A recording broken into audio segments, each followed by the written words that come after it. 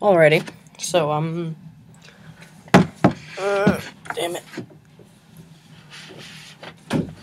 What I'm going to do here is basically I'm going to show you how to fade in and fade out a title.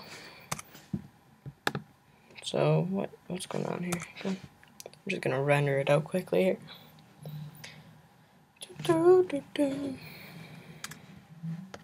This is actually a school project on Shakespeare Midsummer Night. We changed it up a little bit. Okay, so see, I have my first scene right here. A person leaving, and a man who is determined on dropping timber. And then I have my next place, my next. But what I want to do is I want to do a fade in, fade out.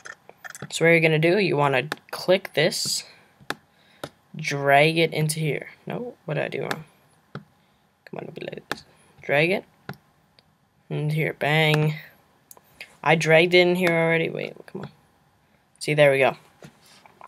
So now we got the scene. So what you want to do is effect controls. Want to go to the start. You can see right here where it's at the start.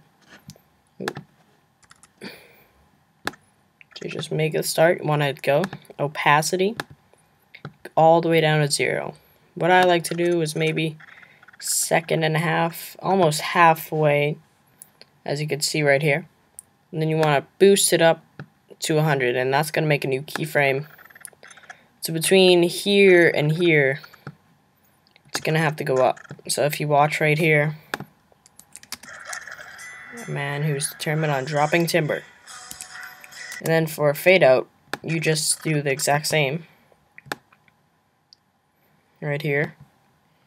You would just slide all the way to the end. You just bring it down to 0.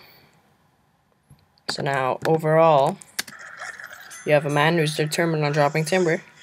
Then it fades back out. And that's how you do it. And it's going to add a really cool effect. You can make it a lot faster or a lot slower. And it could make it look dramatic.